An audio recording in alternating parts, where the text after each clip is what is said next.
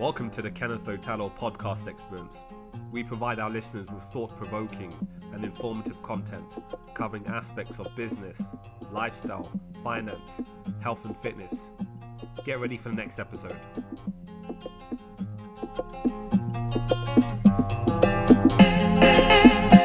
So, again. Hello, Moses. It's an absolute pleasure. Welcome. So this is the Otalo podcast experience. Really just giving a platform just to really chat, just to see what's happening on your side. Obviously, I got to know you through Arena, and it was a good to, she said it'd be amazing for you to be able to come on, so the floor is open, basically. One thing she said, which is quite interesting, is that you're Cuban. Yes.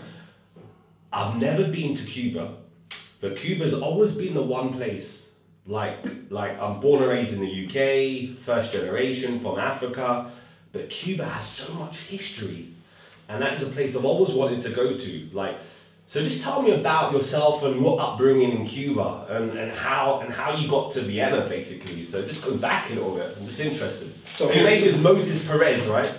Perez is like a typical. Is that like a typical Cuban name? Perez, would you say? Perez is coming. So people say that it's coming more from Spain. Oh, from Spain. Because we were Cuba was colony of Spain, and then Perez and Nales are coming from there. So in first place, Ken, thank you very much for the invitation. Yeah. I think that there are more interesting people than me that sit here, but I thank you very much to you and to Irena for bringing us together to have this. First, I have to say that you have to be, patient with me, because my English is not so good, but I try to do my best. Listen, my Spanish is worse than your English. So here we go. You asked me about my history about Cuba. So I make you my history short. I am a guy who was growing up, and on the 13 I lost my mom. I was 13, so with 13 years I had to take care of two other younger brothers. There were, one was 11 and the other one was 9. Sorry, so I have a very hard growing up life, but I was not the best student either. Sorry. And was this actually in Havana or where else? Oh, it was in Havana. Okay. Yeah. So I made a school.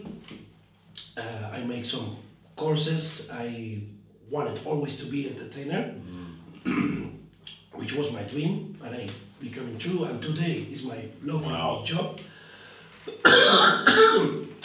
Then I grew up with the support of my grandpa and my uncle, but most of the time we were living alone. So there were 3 children living alone, with the support of the neighbors. Mostly, I can tell you, from offering us some rice for eating or whatever. So we were really in a difficult situation, because one of my brothers is sick of schizophrenia paranoid. But we have the support of the neighbors, of the teachers of the school and so on, so we could make it until today. And as a matter of fact, I am very proud of making it out of my life without to become a criminal or something like this. So I finished the school. I wanted to be an entertainer, but I don't have the I don't have the English to make the course. So even in Cuba, you still had to be proficient in English to be an entertainer, because obviously Cuba. No. They offer a course. Okay. They make an audition. People come. They put the requirements to be in the course. If you fulfill the requirements, you make some practical tests, some writing tests. Yes. Like, for example, they ask you, okay, sing me a song in Spanish, one song. And you sing a song that is maybe from Gente de Zona. Okay. And then they say, okay, now imagine that right now you lose your best friend. Sing the same song with the same test for your friend who just died. Wow. So they want to see your, I don't know if your emotional intelligence, your reaction. Exactly. Okay. So they see how is your creativity and so on, and they choose you. They make this test for, I don't know, maybe 500 guys, and they choose 23, and I was in the middle of the 23. So for me it was like, wow, the paradise. So I was working in the National Hotel of Cuba, as first these guys were watching the teachers. Yes. After I was the chef's tour for a couple of months, then I went out on this to participate in a program where they were putting together some young people that finished high school and they didn't want to keep going in university, and they wanted to get some emergent nurses and teachers. It was in the period of the crisis in the country in the 90s. So the children were not really in the, how do you say, in the mood to study a career, because they say after I finish where I'm going to work. So what's the long-term objectives? Long-term. So I made this. I got married two times. Same time? No. Look, when you say you got married 2 times, I'm thinking. The second time was with an Austrian woman.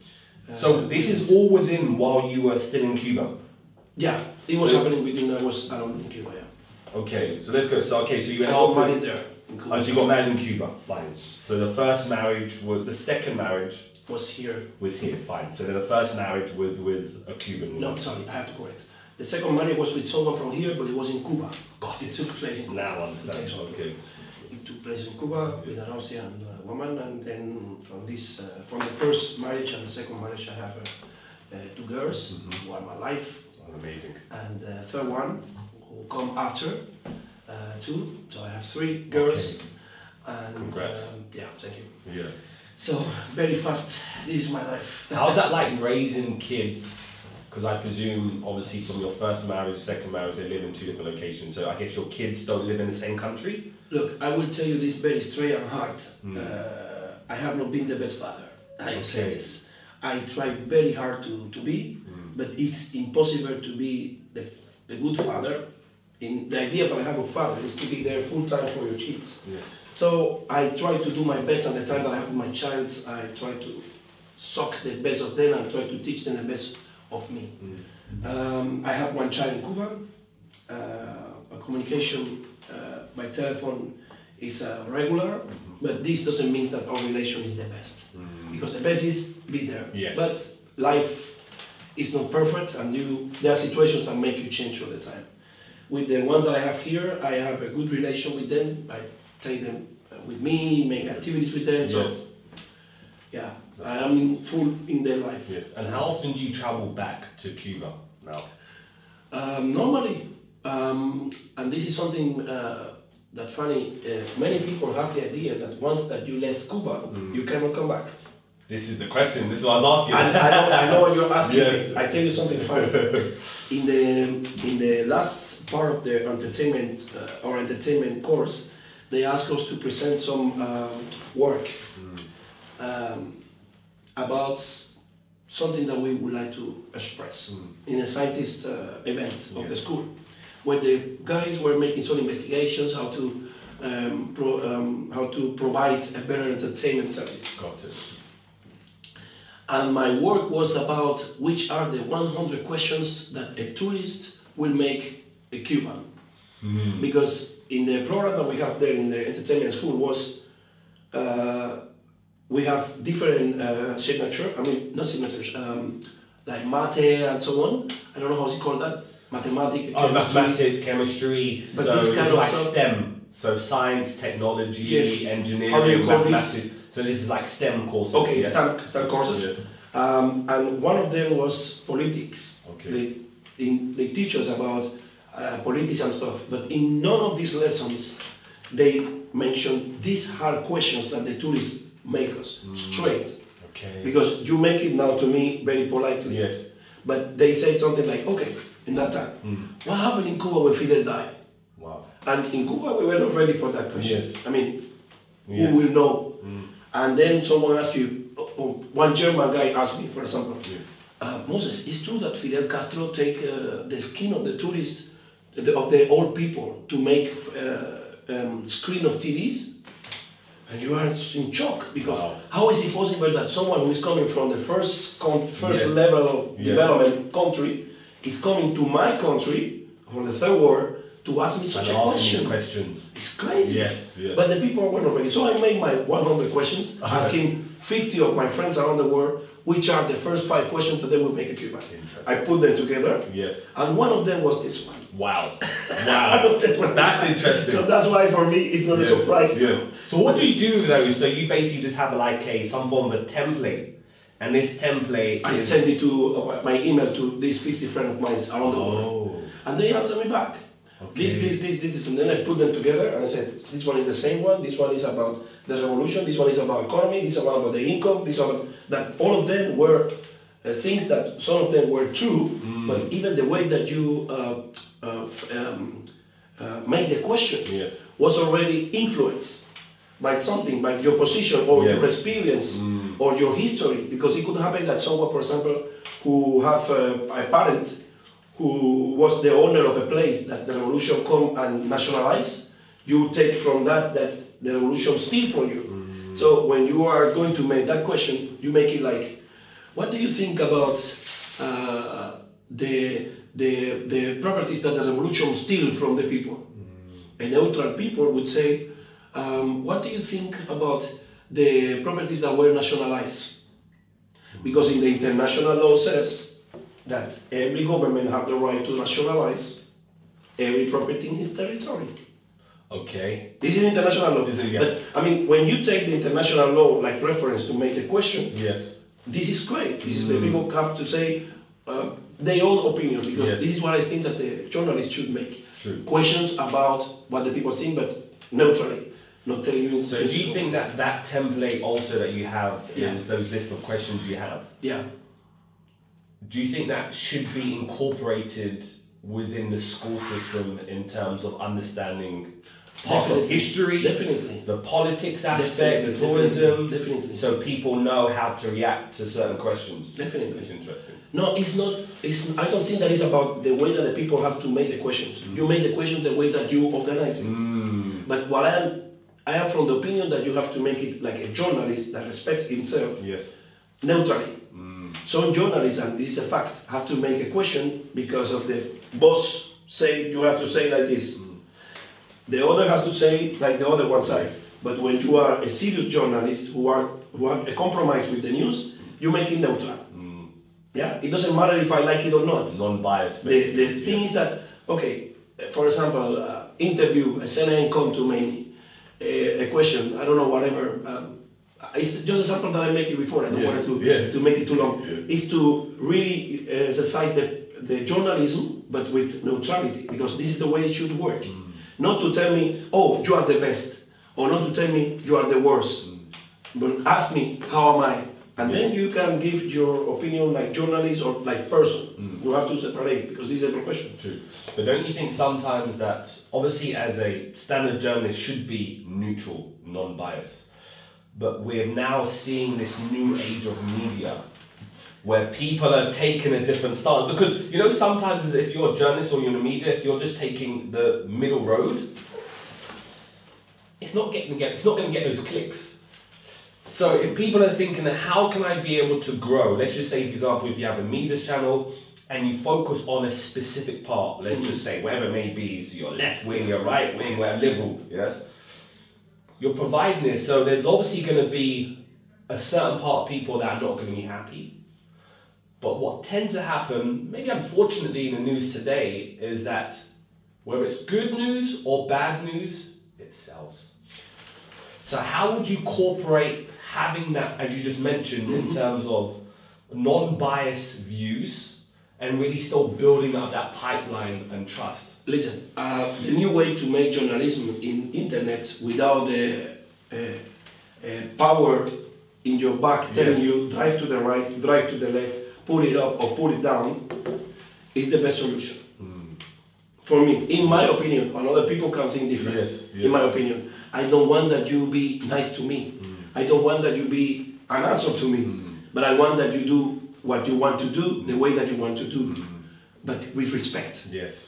Respect. And respect means I have never studied journalism in my life. I have never seen this. But from the questions, I can know in which direction the people were coming. For example, right now, I know that of questions, one of them, when I tell you openly about everything about Cuba, one of your questions will be about politics. If I am the one who make you the interview and you tell me that you're from England and you tell me, Moses, we can speak about everything, I will write on my list the Brexit. Yes. So, of course, someone will ask about Fidel, another one will ask about the tornado that happened in Cuba. If I ask someone from Italy about something, I will maybe ask the people in the list of my list, I will put pizza. Why do you think that the pizza is the best in Italy and not in Switzerland or another country? But someone will write too about politics, what people are reading in the news. And unfortunately, what you read in the news is what the people have like reference many times of the countries. I can tell you something. There is no single person who go to Cuba and don't change the perception of that country after they left. That's interesting. No single person. It doesn't mean that you're going to become socialist or communist or revolution. No. I don't mean it in that way. But your perception of Cuba will change totally. Wow. Because what people see in the news is that Cuba is a dictatorship, and it's about politics. About politics. If something is bad, there you go. But let's just don't put it on only in Cuba. Let's talk about America. Yes. What is the first topic in America? Donald Trump. We know, yeah. But in America, there are good things happening too. Of course. There are in United States, because this is another mistake. We say America is Canada. So in the United States, people are talking about Donald Trump.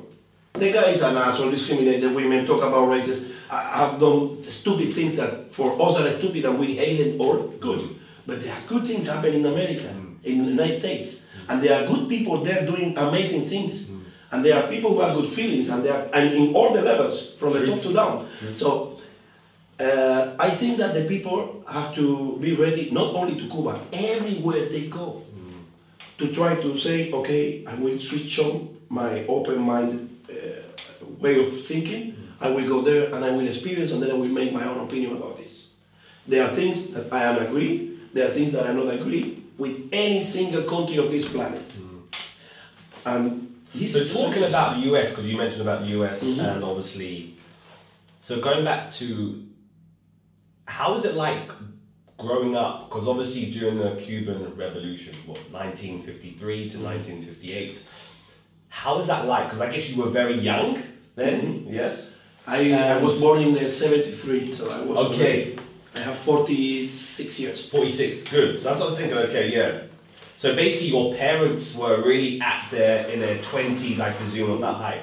So what do you know of that whole process? Because when it moved from that Cuban Revolution, then all the way to like 2015, when the ties between the US and Cuba were... Ken, what I can tell you is this, in the history that we were learning,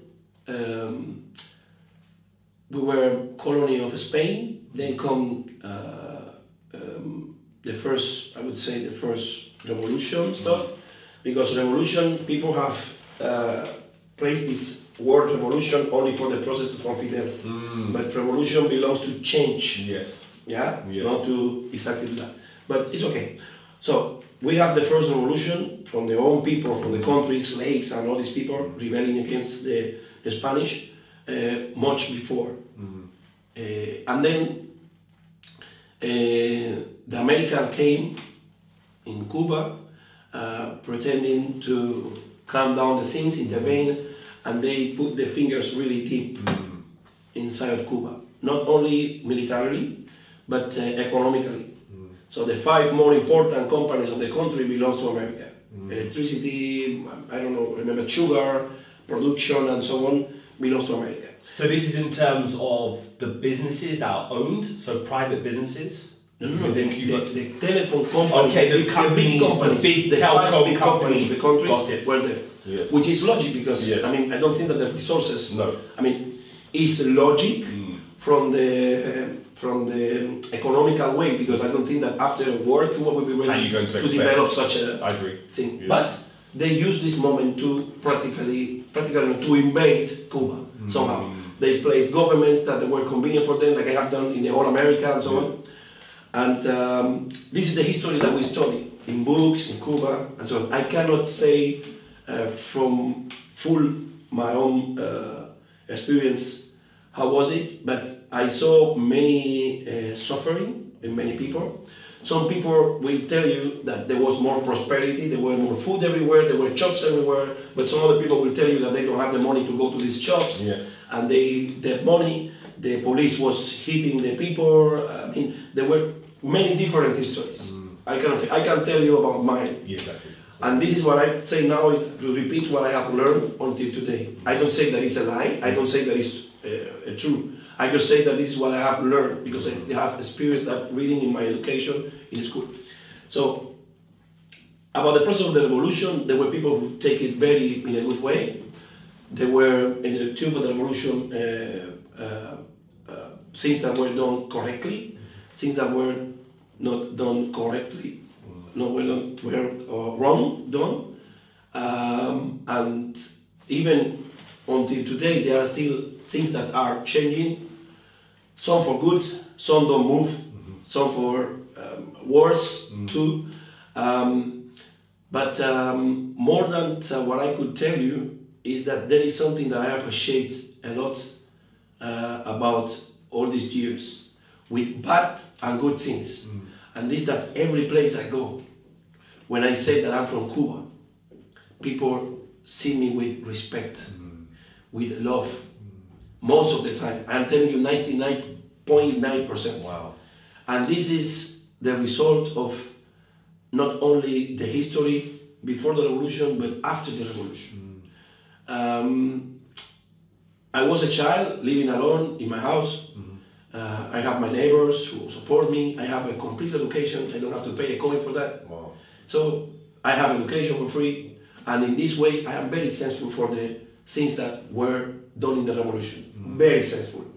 In the other direction, there are things that I was not agreeing in that moment. For example, that if they catch you with $1 in the pocket, you can go into prison. Wow. That was Just years because before. you had foreign. No, yeah, currency. you were not. Yes. But then I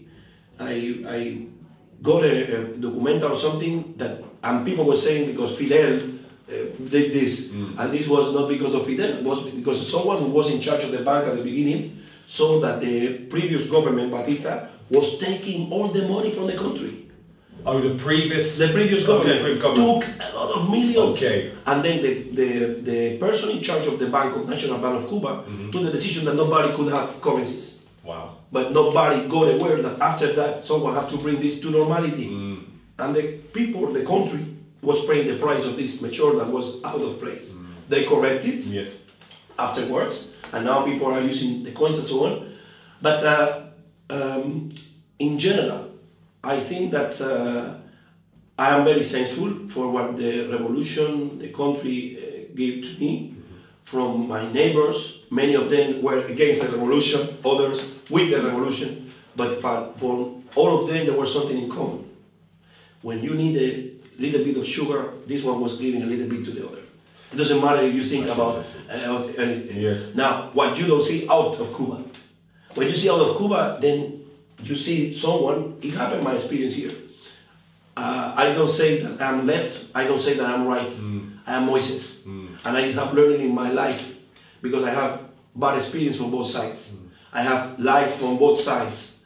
I have things that were not told openly and the way they have to be said from both sides, left and right. So I learned that I have to have my own opinion and take my own decisions that are the ones that are going to affect to the people who I care. Yes. But I keep all the time supporting and helping that the things get better between my people. My people mean every habitant of Cuba, because people think that Cuba is a government. The government is a part of Cuba, but Cuba is the people who are there, are the trees, are the plants, are the beaches, are the people who don't have to give a food to the children. This is Cuba. Cuba is not what we see on the CNN or the BBC or one of these. Cuba, to really see Cuba, you have to go there to see Cuba. And this is what I try to tell every person who go there. And to resume your question, I think that in the order of when you compare what was happening before and what I saw on different documentaries, even now that I'm out of Cuba, that I can have more information let's say in YouTube, in many various things. sources. Yeah, many sources. Yes. I think that in many ways the revolution made many things better. Okay. There are things like education that were really affected because of the crisis of the 90s. That's why they took the decision to try to bring the young guys with some programs to become teachers, with good things, with bad things. But I think that more than bad things, these programs of teachers that were very young guys and nurses and social workers make better the country. Because if this wouldn't be done, believe me, the situation in Cuba now would be much, much worse. So you're saying bringing in these required career occupations that people can be able to learn, study, and then work. Yeah. To be able to then social work, nursing. Let me put you in a situation. In the 90s, there was a big crisis. Economically, el system was a hell. Now, 1 pound of rice in Cuba costs 4 Cuban pesos. Okay. In euros, it's like 4 cents euro, 5 cents euro. 5 or 6 cents euro, more or less. Okay. 1 pound of 1 pound of rice. 1 pound of rice. Wow. Okay. So, on the open market. Yes. In that time, 1 pound of rice rise the price. I mean, you see, in Cuban pesos, it's 5 Cuban pesos. In that moment of the crisis, 1 pound of rice reached 100 Cuban pesos. Incredible. You can see the difference. There was a rise. It was a really difficult situation. So, of course, the young people that were finishing the high school, there were a big number. So we're talking about hyperinflation, basically. Big, huge. They went to the house and they don't want to go to university or nothing because they see, well, I'm going to go to work and then I'm going to get a salary of what? 10, in that time, 10 euros? It makes no sense. So most of them tried the choice of staying at home. Another situation was that many of the teachers and the doctors and so on and professionals decide to go to another sectors like tourism, where they could have better income and better situation. Some of them went out of the country. So in this situation, the government created a program of social workers, emergent nurses, and emergent teachers for the primary school. Very good. Can you imagine a whole generation without teachers, without nothing? So this was a really good decision. I put you an example with the social workers. Yes.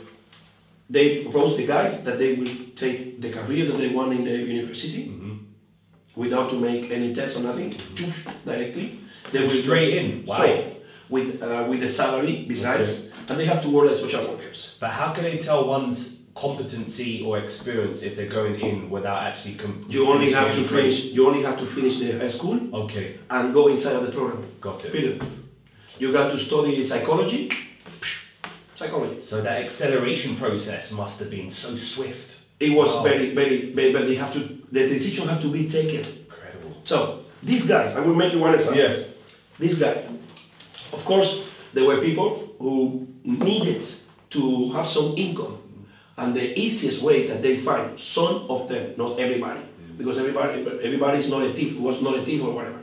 Some of them, for example, was working in a gas station. The gas station, they go. What happened one day? Fidel took all the workers of the gas stations, put them in the most important theater of Havana, Carlos Marx, and tell the people, I want that you see this video, and show in the video how the people were stealing in the gas stations of the country, of the city, how people were stealing petrol and oil and everything. Yes. And then he told to the people, who can explain this to me? Where's accountability? Yes. All the workers, all the workers, all were closed. So the whole city was closed, no gasoline. It was good. So, starting tonight, all of you have 3 months of vacation. We are going to pay you your full salary, and the social workers are going to be in the gasoline stations. Social workers that had trained for a different role and competency. The role that they want to give to them was this. Okay. There was one. The other one was to go to every house of every child to see which of these child need a supplementary assistance of the government for food and vitamins and stuff like this. There were many projects.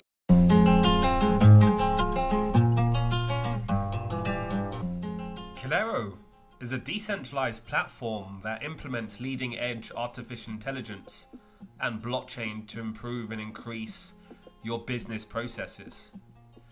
So if you're a freelancer and you want to create and deliver invoices via trusted ledger and receive payments promptly, Celero can be able to help your processes.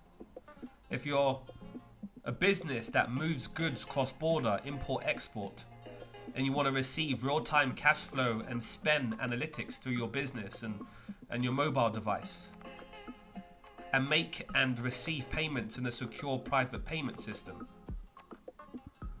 For SMEs who want to automate their time expenses of their employees and increase the productivity and efficiencies of their project.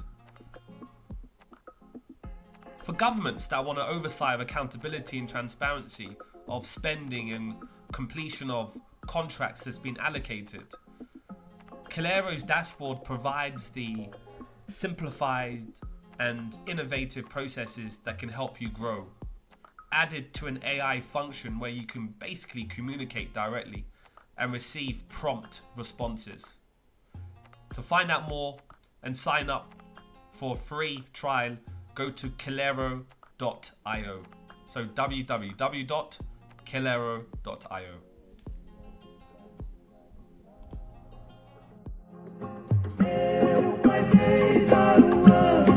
You were mentioning in terms of the movement when Obama came to Cuba, and there was a massive change, and then for the new people in power. How did that impact? Because you said in terms of your business. So what was that change that actually occurred, and what were you doing exactly? I tell you something. In 2015, I went to Cuba, get a place, a house, and in this house I provide work for my uncle, who is kind of the head of the family, more or less, and to another, let's say, 4 or 5 families in Cuba. Because it was not about my property, I send them sometimes clients to take property too. When my property was busy, then I send it to the houses too.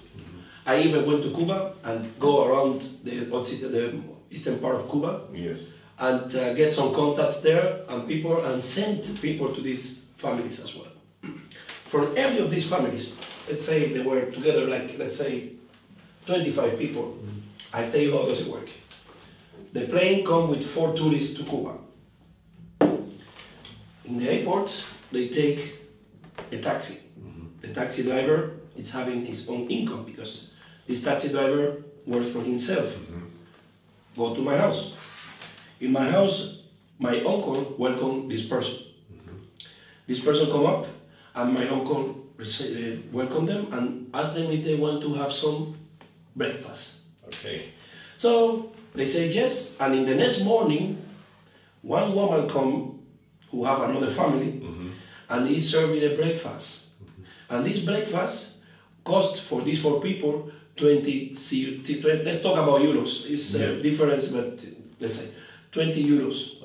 From these 20 euros, this woman took let's say 8 euros to pay the cost of what cost a breakfast.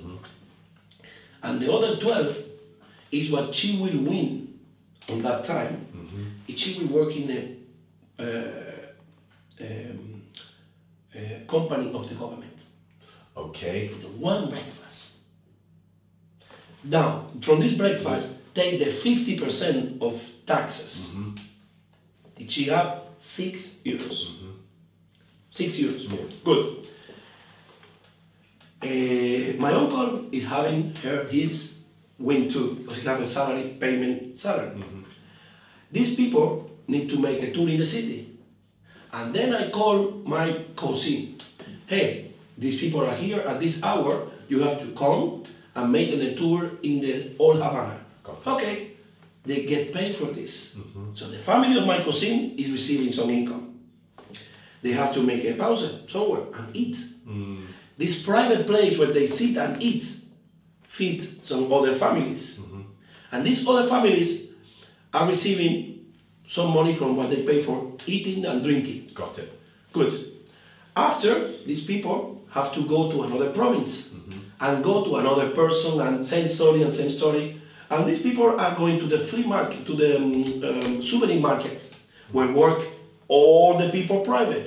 Wow. Their own business. Yes. They sell a painting or a necklace or something, and this money support and help their family.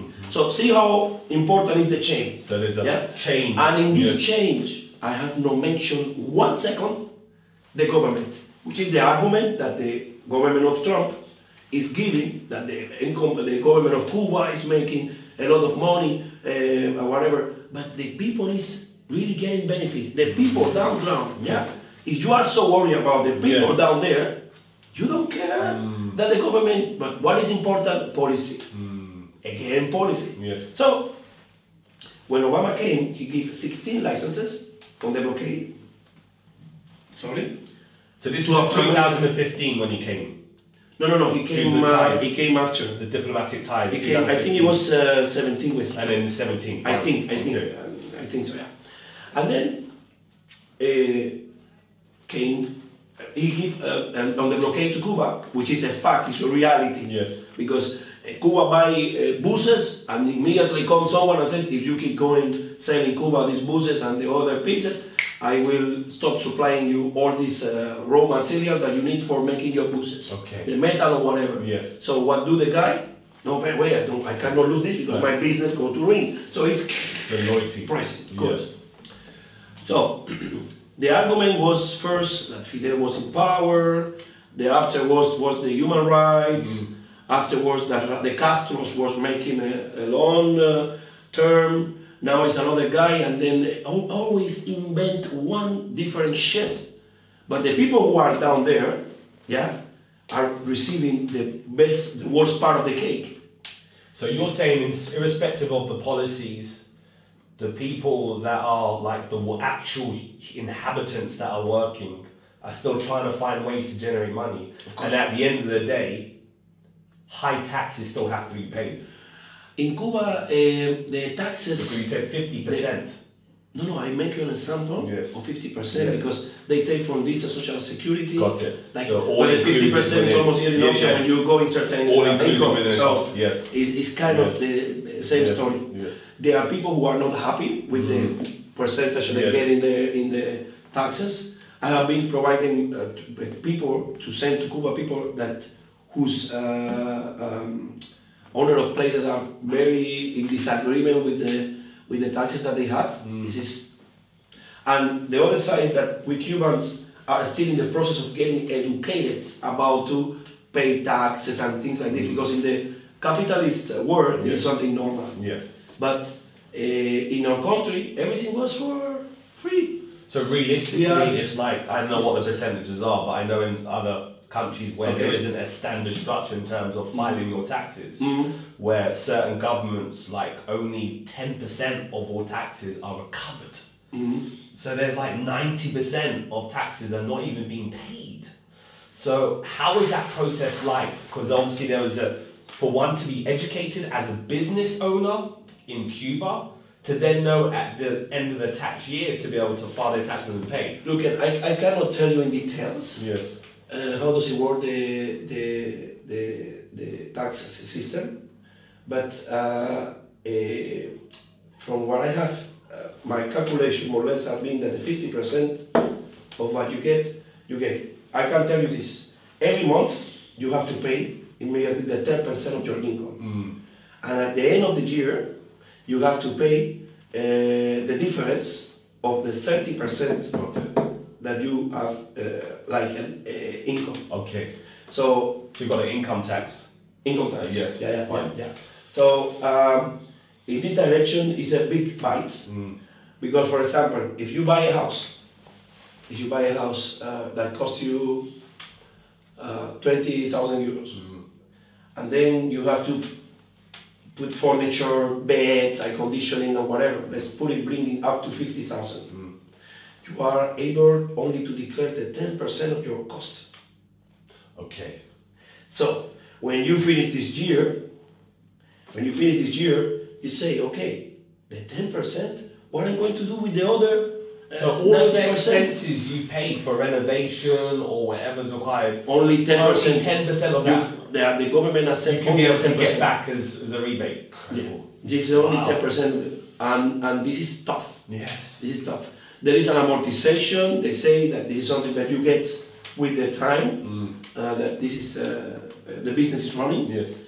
But still, it's a very hard point because, I mean, it's the first year and you get a benefit of 3 months that you don't have to pay taxes or nothing, but Yes. still, Still give you a chance. But 3 months I mean, is quite short. it doesn't make a huge difference. True. So how have you found that with your business then? Because I know you mentioned you're in the real estate industry. Okay. So how was that like, and what is Cuba now an environment where people can be able to do business, where people can be able to do, whether it's import export, global trade?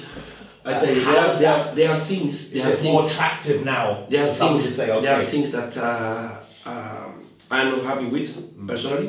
For example, I would like that more people have the power or the facility to make direct exportations to Cuba. Okay. But the infrastructure to make it possible in Cuba, I don't think that's working now. It's a fact that it is true because I even feel it here in Austria. I was having a PayPal account some years ago, and I received a notification from PayPal. Due to regulations of the government of the United States of America, you are not able to have an activate account in PayPal anymore. I know there was a history, maybe you look for it in the internet. Some Cubans were living here in Vienna, were having accounts in Babak, I think it was Babak or Bank Austria, I don't remember right. And the accounts were just cancelled. Wow. Closed. So you can just because there was a connection with the American bank. I have an account in Bank Austria some years ago, and I have my account in minus, which is something I have to say. And then they proposed me a way to solve the problem slowly. And I asked, is it possible to make this rate smaller or whatever? And they said, so like installments, basically. And they come back and they say, no, because of the regulation that we have, we cannot do it. Regulation from whom? No, from the American law. Now the bank is connected with American. Oh, okay, good. So, out. Just, I will tell you, just 3 days ago, Booking.com.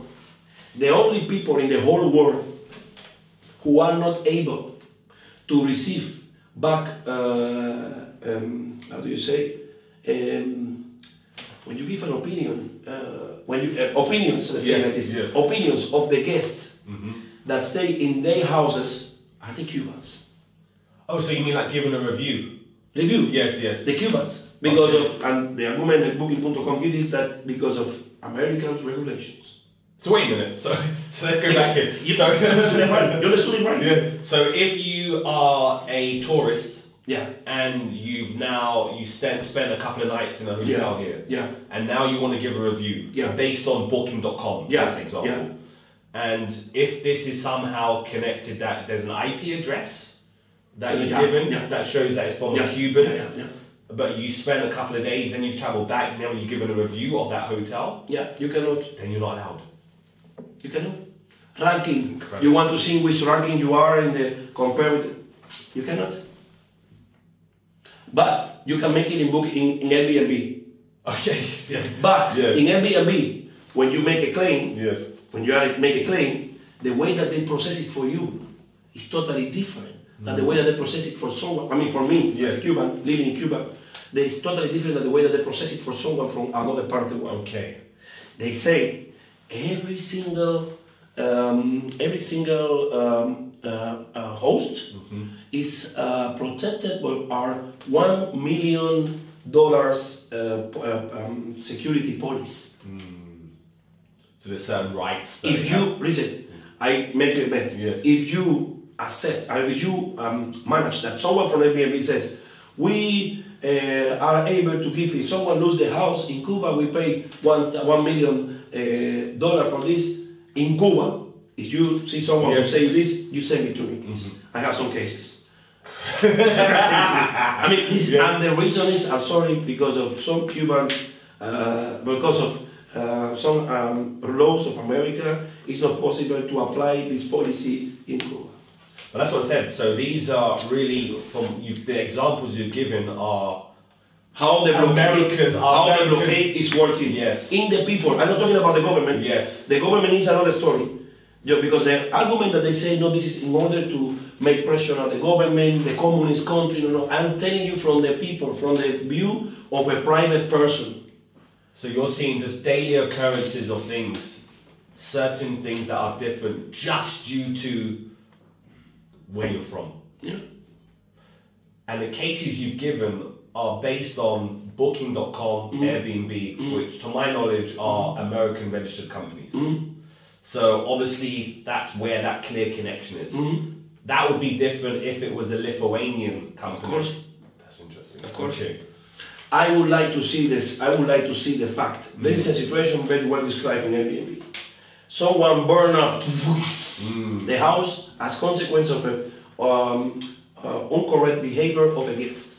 Normally, by the policies, Airbnb have to pay automatically after some investigations and all the formularies $1 million, up to $1 million to the people.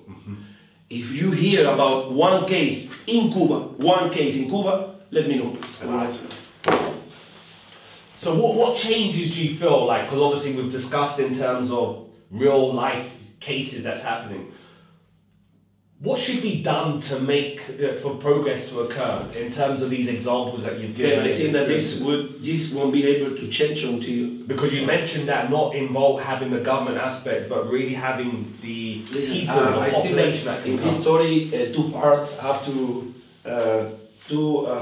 take responsibility, and one is the Cuban government, which have to implement another policies that stimulate. I would say that stimulate the people to be more able to start companies and their own thing, and they have done it. But the problem is that they have done it slowly. Okay. Yeah, with mistakes, with But then good things. I guess, yes. Because it's something new. People have to understand that part. They have made it, but there are things that are very hard. For example, a Cuban cannot go in a tourist ship. Wow. Cuba cannot jump in a tourist ship. You can buy a tour but you cannot go in a tourist ship. What is the background of this? That some years ago there were people taking ships to try to go to America and so on. I mean, like kidnapping ships and so on. So these things were happening, but the times are changing, and someone have to change this. And in the other side, what I think that have to happen is that they change the head that is in America, because it's connected. Cuba is not affected by the English people. Yes. It's not affected for the Austrian people. Yes. It's not affected for the Australian people. The situation now that can give us the best benefit to both sides, Cubans and Americans, is between the two governments. There are many people from agriculture in America that are crazy to sell products to Cuba. And there are many Cubans who would like to have a normal relation. As a matter of fact, many of the relatives are living in America from both sides. So if you look at the diasporas, yes, from both sides, there's a clear relationship in terms and of of people course, living. there is a group of people who are making of every single situation a bomb to make this closing situation get worse and worse and worse and worse. Blowing things out of proportion, basically, to prevent this relationship actually getting closer. So, so regarding that, so basically that's the transition move forward. So how does that change for you to then leave Cuba, your home, your family, your love, the culture? Because the Cuban culture, Latin, the vibes you mentioned about entertainment. How was that move like? Because obviously you're an entertainer, and then how is that to move? And then tell me more about this whole entertainment and the Latino culture, the music. Listen, to leave Cuba, to travel out of Cuba is in the head of many Cubans. Travel out of Cuba. Many young people think that travel out of Cuba is going out, then you have your house, Yes. then you have a car, then you have a swimming pool, and then you have a dog like the one of Paris Hilton. Think that door to door. like the money falls off the trees. Fortunately, the first time that I left Cuba was in 2005 to Greece. Okay. And I saw many things, and I said, "Wow, this is amazing." I was never in a market where I can find a glass or the gym for a train. Okay. In the same market. For me was wow. And what get me more crazy was not this, but the cakes. Because I studied pastry bakery. Oh, okay, fine. So every cafeteria, every bakery Yes. that was coming, wow. It was really shocking. But so you have a this I switch tell you then. before, Yeah. So what I tell you before, this is nobody imagine how hard it is to go out of Cuba. To go out of Cuba, we sit in the place that we call the swimming pool. It's like a waiting room before the plane. You go inside the plane, you start to experience all this stuff like, wow, how does it work, this stuff, and whatever. I always make a joke with the toilet in France. Standard procedures. Yes. Like the toilet in France that I went and I made pee, and then I was like, Jesus, what is this? Yeah, you're looking at it when the and then handle nothing flush. happened. Then whatever. Oh my God, what is this? And Just then press that button. I said, okay, I give up. And then when I turn around, wow, hey, what is this? I mean, experiences like this. Yes. And then I came here in Austria. And that time I was in summer, but I came back in winter, December 2017, and the first shock was coldness. Okay. Snow, everything white, cars white, road white. Second shock was everybody dressed up in dark clothes. Okay. But not everybody, the 99% dressed in dark clothes. Yes. Gray, brown, black, but dark. The three of them. And the fourth shock was the faces of the people. In Cuba, we have many problems, Ken. Many problems. But we swallow the problems with a smile. Okay, so you mean that people don't appreciate what they have? No. I think And that the you can people, see it on the visual I aspect. think that the people, all of them have to go out of Cuba, have experience to see how it's living in Cuba, not make tourism. Because the same happened with the people when they go to Cuba.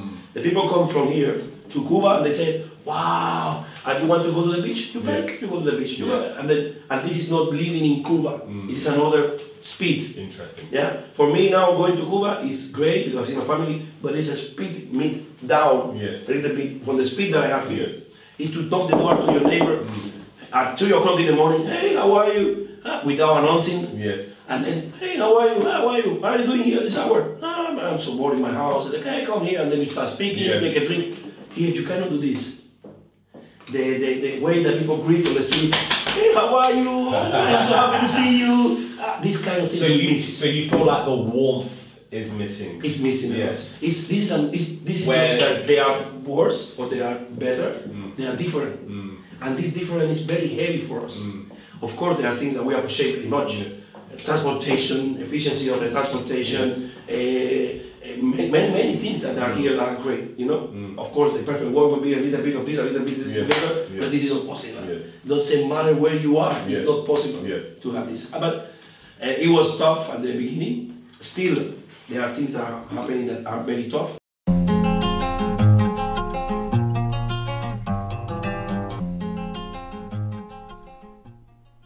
Do you want to take an idea you've always had, but was really missing the expertise to be able to make this a reality? Do you have a legacy system in your business that is preventing you from increasing the efficiency and the productivity?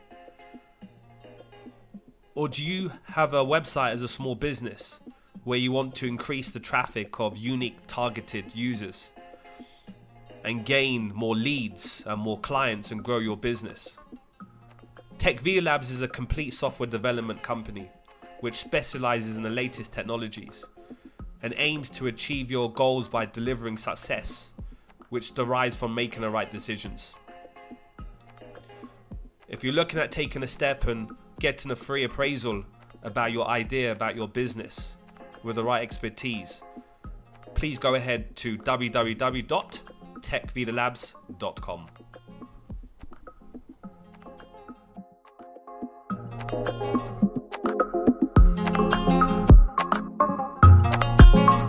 There are things that are still tough, but I was lucky, very, very lucky, because of two things mostly.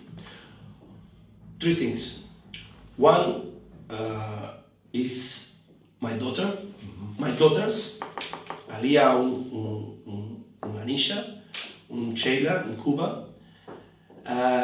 Second, I can dance. And the dancing opened me many doors. Okay. The third was amazing people that were surrounding me. And all the people that were not amazing or were not nice to me, but teach me, maybe in the hard way, to learn stuff.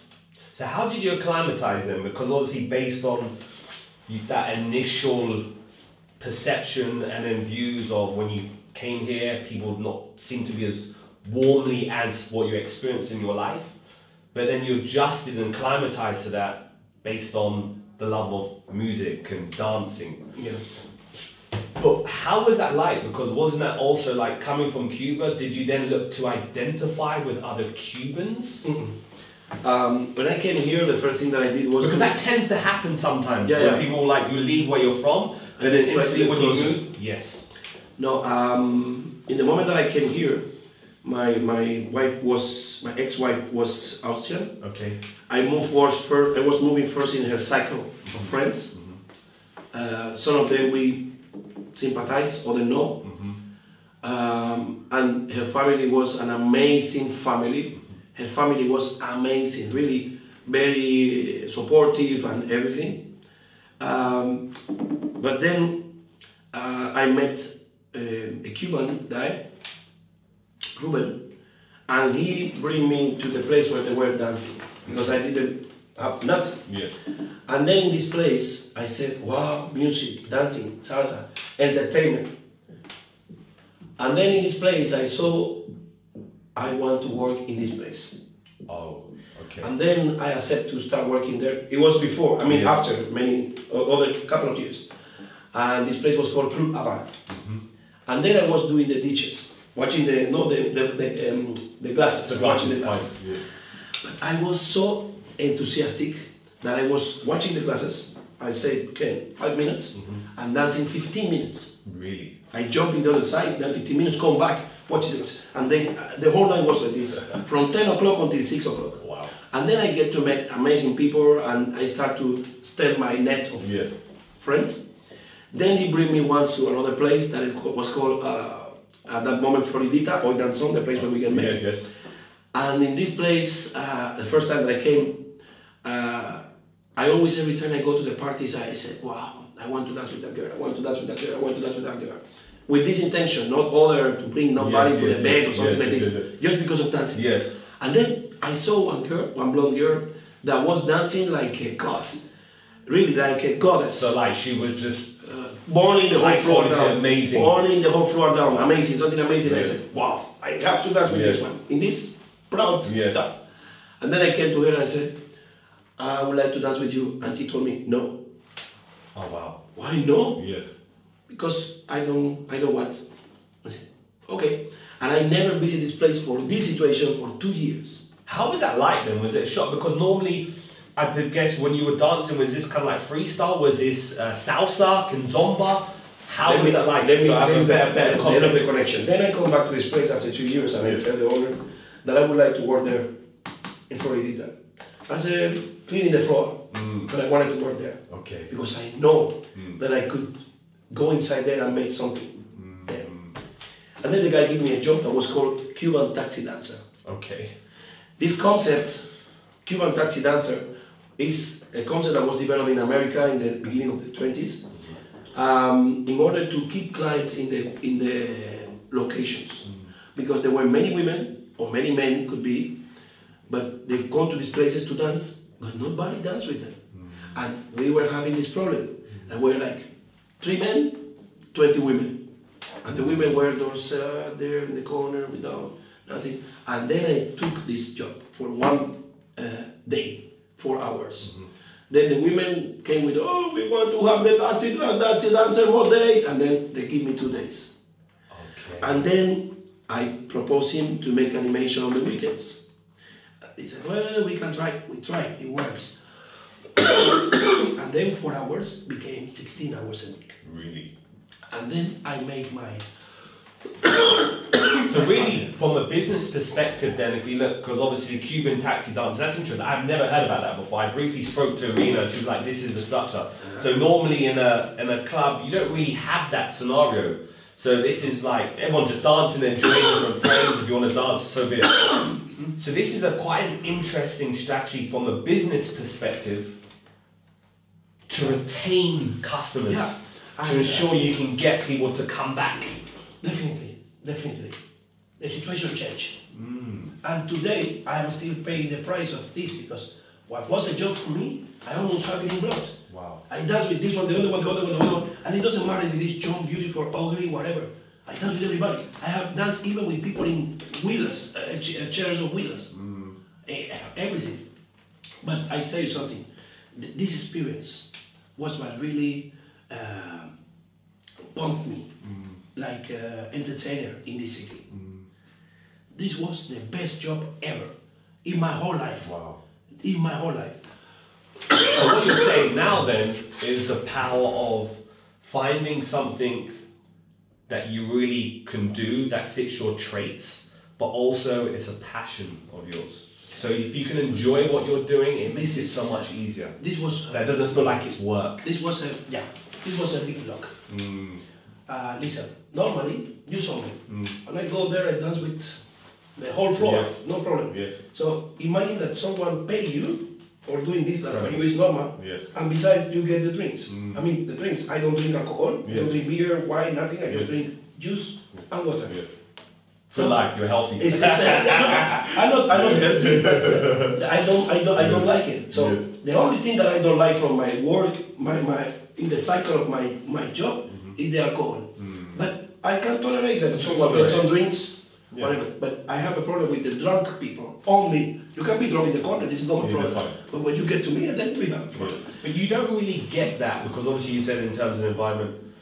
Do you find that there isn't that much skewed of drunk people or people are vomiting that are going to these, say, the Latin bars? No. I've only been to a few, but I've never experienced that. In 11 years, I have seen 2 people doing this. Exactly. In 11 years, 2 people. And I am moving almost in every platform of the city.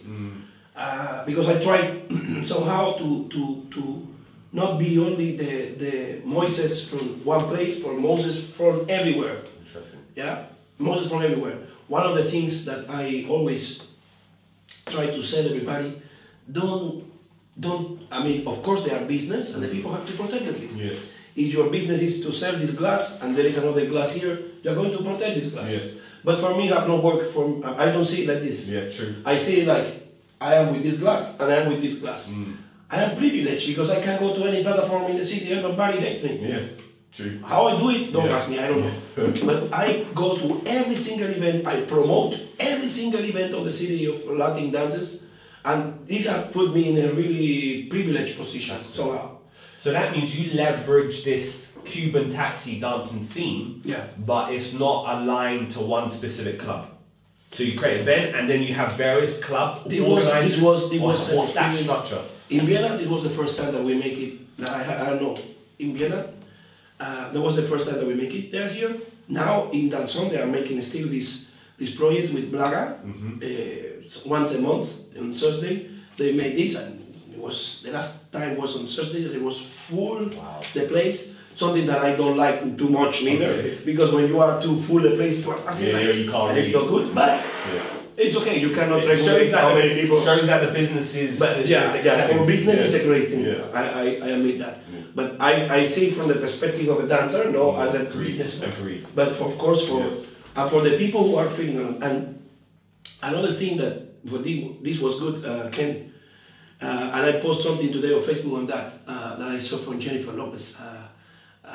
She posted something some time ago where they have a program that is called World of Dances. Okay. And in this program, they have crews from different parts of the world. Mm-hmm. And she come inside there and said, this is what I like from this, because the people are coming together here, they are getting along so good, and this is the way I would like to put my presence inside of the scene.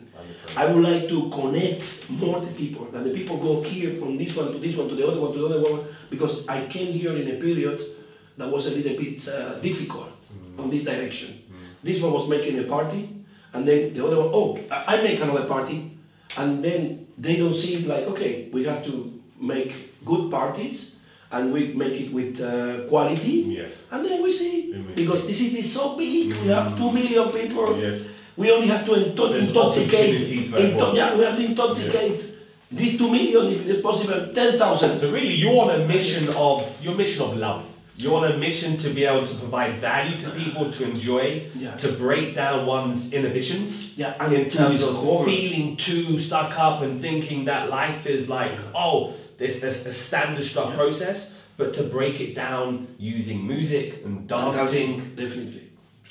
And to discover, because I was a really shy guy. You won't believe me. Okay. I was entertainer, made the course, but I would never come to a girl and tell. Really? Shy? The first time. I was here to tell her, listen, from the first time that I see your eyes, I'm crazy for you. Yes. I was not this guy. I didn't have this self-confidence. Yes. And since I made this job, I'm at the moment I have my girlfriend and so on, but I am not afraid to talk with everybody. My self-confidence is extremely strong now. And so strong that I could dance with, imagine, in the night have 240 minutes, 4 hours. Yes. I am a dance colic. I could dance 4 hours without stopping, one with every girl, only stopping to drink, to make this, and go. 4 hours. I can do this. Maybe not so much now. It's intense though. With this belly. But I could do this. This is not a problem. And I was so fit, man, with this. Wow. From the healthy point of view, I didn't have to go to a gym to that. First. Second, not everybody, but the 95% of the people were really nice to me. It was great. I even have problems with the police because of the music in my house. And when I go to the station in the 8th district, the woman that was taking care of me told me, do you know Moises from that song? From Floridita? Oh, my daughter is Isabella. Oh, she dance with you there, and oh my God, man, you are amazing. And the woman helped me to solve the problem. Wow. So you're becoming some sensation. No. I don't believe in this sensation stuff. But this is something that really I feel like this power to make the people get infected with this good thing. And when you are coming to a country with another culture where the people are not normally like in the place where you are when you are alone, because many of us are here alone. True. We don't have papa, mama, uncle, cousin. So we are finding our best friends sometimes in this environment. So our best friends, our jobs, or the doctor that can help us with this, or the person who can bring you to a podcast. You're building a community for yourself. Really, that's how it really spreads. This is a really amazing environment. Yes. Amazing environment to self-confidence. There is a girl that is called Paige. I am in love with this girl because she made the girls so self-confident at dancing. There are people who are not coming to dance because they think, oh, me dancing, guys. No, this is not for guys. This is not. But this is in the brain of some of us. But this is so amazing. It's that mindset to break that down and actually just go and just enjoy it. Yeah, no, it doesn't matter if you are fat. It doesn't matter if you are black. You are Catholic. You are. It's just talking through the dancing with someone, some other person. And Perez is doing this, another Blaga is doing this, another guy that is called Javier Marin from Colombia, Jorge Morales. There are many guys who are infecting the city with this good feeling. It's amazing. And every one of them in their own places. And when the people get together, this is something amazing, really, something amazing. And the people just have to discover it. Do you feel that if you didn't have that aspect of your life in terms of the Cuban taxi dancers, you're involved, where would you be, do you feel, in the scenario now? If that wasn't part, the dancing, the entertainment, if you immerse yourself in this new environment, you're part of the Austrian culture, you're now working a standard job. I think that I would do tourist guide. Oh, really? Okay. I made myself a study with the Wi-Fi, with the institute that make investigations about which are your possibilities of your works that are okay for your personality, for your intelligence and so on. I saw the results. Some of them were very disappointing. But I was the woman didn't know what I was doing. Yes. And the woman told me, you are good to work with people. You are good to work with people. You should be tourist guy, like entertainer, someone who have to do with things of dancing. And it was like, Jesus. It's amazing that when I was only 14, 16 years, I saw that I could do this. Yes. And I am doing it. I like this. But if I wouldn't do the job of entertainer, I would really, really, really love to do tourist guide or something like this. So basically what you're saying to everyone is like, no matter where you are in your life currently is, although you have to, work and put food on the table for your family, but try and also do things that you enjoy. Would you say the perfect point is to be able to do both things? This is the perfect point. And I would include to have the possibility to go to Cuba every month. Every month? To church. Yeah. To church. That's interesting. I mean, it's funny, but some people see the posting that you make on Facebook and they think, wow, this guy is doing so good. This guy, look at this event, and look at this and this and this. And this is wrong. Sometimes you are sad. Sometimes you have problems. Sometimes you are sick. But I always try to show the best side of the world, the best side of me to the people. That's interesting. I have some points of exception. Yes. They have some videos on Facebook that I'm not proud of, mostly because of things that are related to Cuba. Two moments in Cuba that are a little bit sad, that I say bad words or something like this. Okay. But the intention behind this is to bring the best of the people, to bring the people together. Yes. This is my message. But I think that definitely I will try to put together these 3 points. Something that provide me the resources that I need to put the bread on the table of my family, something that made me happy, and something that allow me to go to Cuba every time, minimum once a month. I will be happy. Wow. And it would be even better if I could bring my whole family to Cuba, and just come here to Austria 1 month, but with all the conditions. Because this is what everybody is expecting. Nobody is expecting to go to Kenya to be in Kenya suffering. Everybody go to Kenya or to Malaysia or to whatever in order to get some development to make better for you and for your family, most of them. So for the last question, so someone that's going through troubles in their life or loneliness, they've moved over to Vienna or any other country, relocated, what would you suggest for them to do in terms of to embrace them into the community, into the environment, based on your experience? I would say, first of all, learn the language of the place where you're going to, especially if it is a language that is not that, let's say, international, like English or Spanish. Second, learn to drive. Because even when you don't really have to have a car in the place where you are going, to have the ability to be able to drive will give you the opportunity to move in some circumstances and even to find a job. Third, make sure that your profession is recognized in the place where you are going to if you pretend to keep going doing it.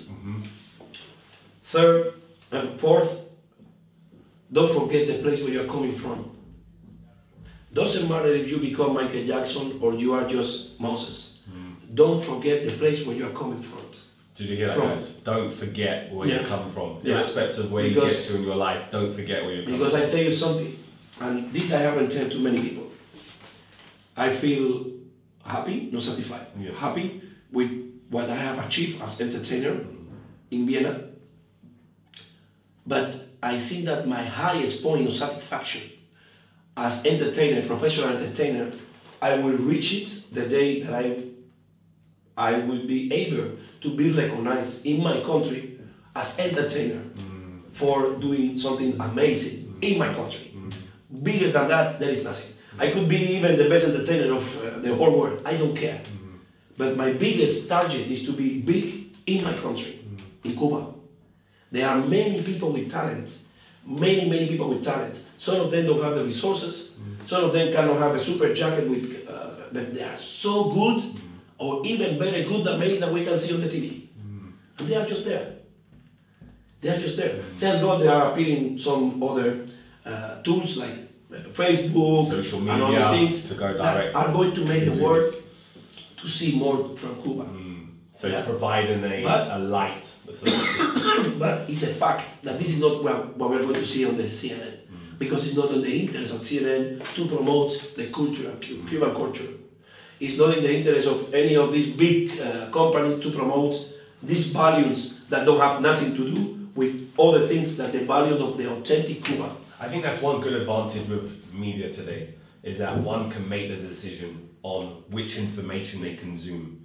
If they want to consume CNN, CNBC, Fox News, a station on YouTube, this is true. Yes, we're going to be channeled with that on TV. This is true, Ken, but the point is that in Cuba, even when the people have a high level of education, people don't have the experience to deal with this. People are learning now with this. Yes. I tell you something, the most stupid thing that I did in my life. There are some emails that some guy is sending to everybody. Listen, I am the owner of a bank in I don't know whatever, and then I follow this line. I follow it. And when I came here, my ex-wife told me, Moses, are you stupid? This is a guy who wants to take advantage from you. So this experience. So it's knowledge and understanding about technology, and that comes with experience. People need to have this experience to see. I am the owner of the bank immediately because it happened to you. True. I have some money for you. So these people are dealing with this, with the virus, with something that someone hacked your computer, with that to know that if you are using Facebook. They have in Europe now, because now in Europe they put it under control. GDPR. But in Cuba they don't have this. Yeah. So if you want that, you go to a platform and you decide to say okay, as they don't have the rules, you are exposing your data, your information to use it like they want. Yes. Yeah, and so in so many other countries. So Cuba is now in this process. But what I was telling you at the beginning, even when this is the way that the people are now trying to promote their work outside, as I'm doing it from here, even with some project too, and you too, this will take some time. This will take some time. They will take some time in order that the people, and it needs not only time, it needs money and intention from someone. If I would have $1 million in the pocket right now, Ken, we wouldn't be doing this interview in Cuba, believe me. Believe me. And it's not that I am the most nice guy of the world. No. I believe that this country, my country, has so much power, so much thing to share with the world. But the media that reach the world, have not as priority to share this kind of experience. They are more interested about, the president of Cuba was running with this. In Cuba there was a tornado and nobody's helping. I mean, this kind of stuff. This is a big sells. Yes. So this is what they sell. I don't pretend to dictate the regulation while they move to the left or to the right. But it would be so nice that at least they respect the truth and they share it correctly. Yes.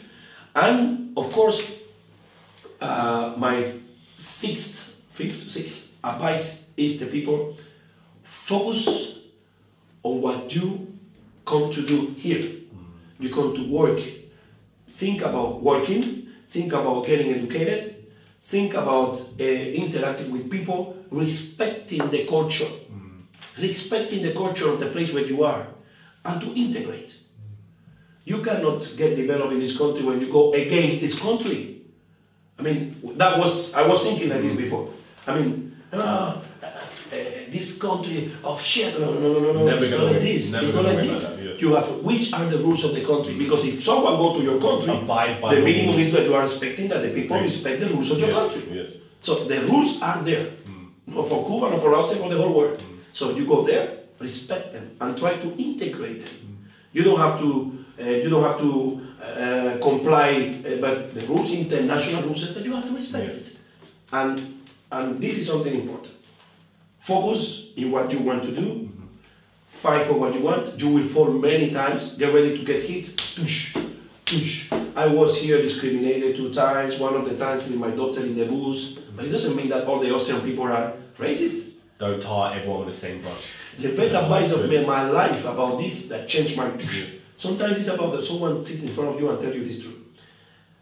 There was a guy here that was called Jose Ritmo, in peace, rest in peace, Jose. And we were once, I was invited by him to his house to eat something, and he told me something amazing. He told me, Moses, you know what the biggest racists here?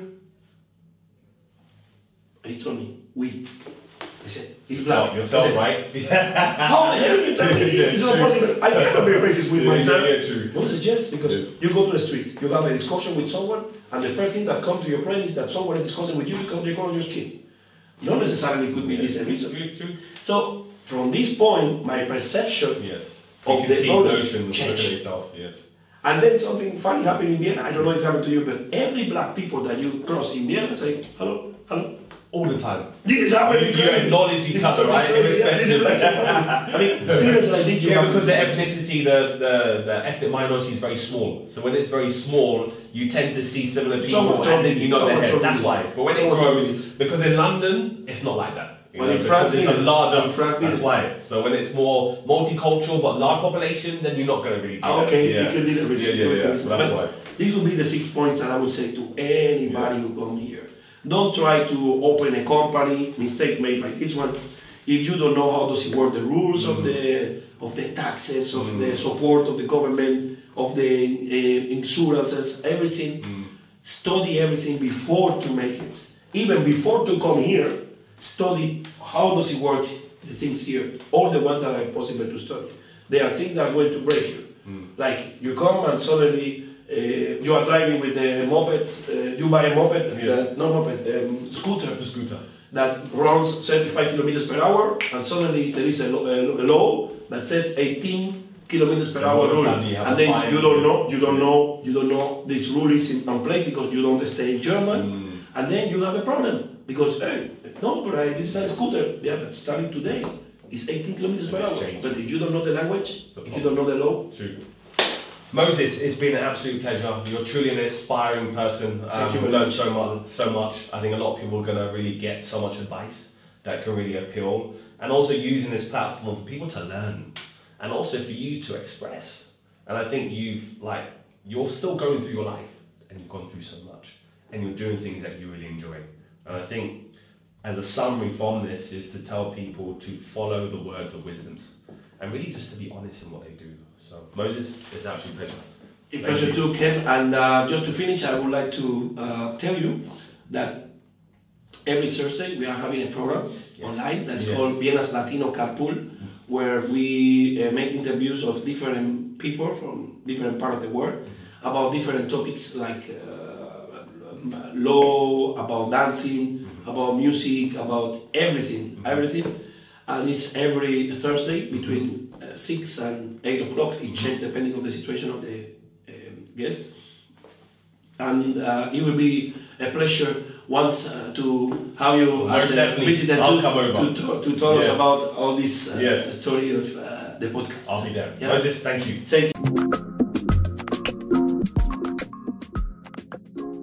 Make sure you subscribe to the next episode, and I hope you enjoyed this one.